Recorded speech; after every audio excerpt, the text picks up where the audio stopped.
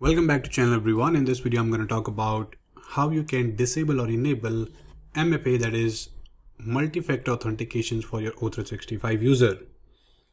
If you have a global admin role, then you can perform this task in your organization. To achieve this, what you have to do is go to your app launcher and there you will see an admin option if you are a global admin for O365. Once you click on this one, it will take you to the admin.microsoft.com. You can directly reach here by typing this as well. Once you are an O365 admin center, there is a user option in left hand side. Once you click on this one, you will see there is active users option.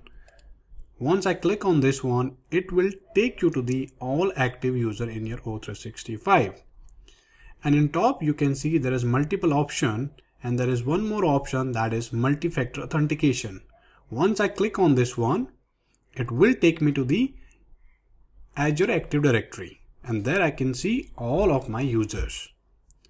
So as of now you can see for some of the user it is disabled and for some of the user it is enabled.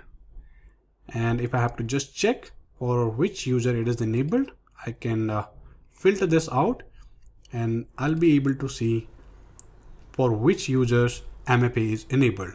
So I have these 4 users to whom the MFA is enabled. So I want to disable MFA for all those 4 users.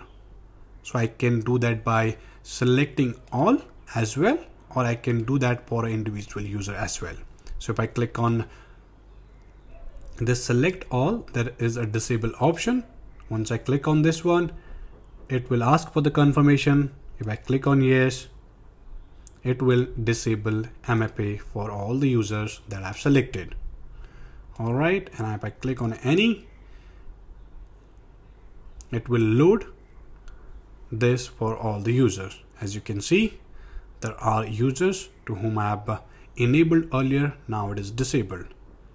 And if in case I want this to be enabled for some of the users, I can enable this MFA as well.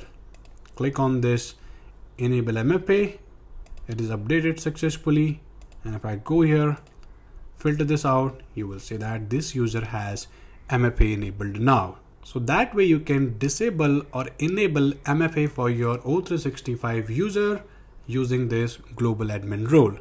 I hope you like this video. If you do like, don't forget to subscribe our channel. Thank you so much for watching.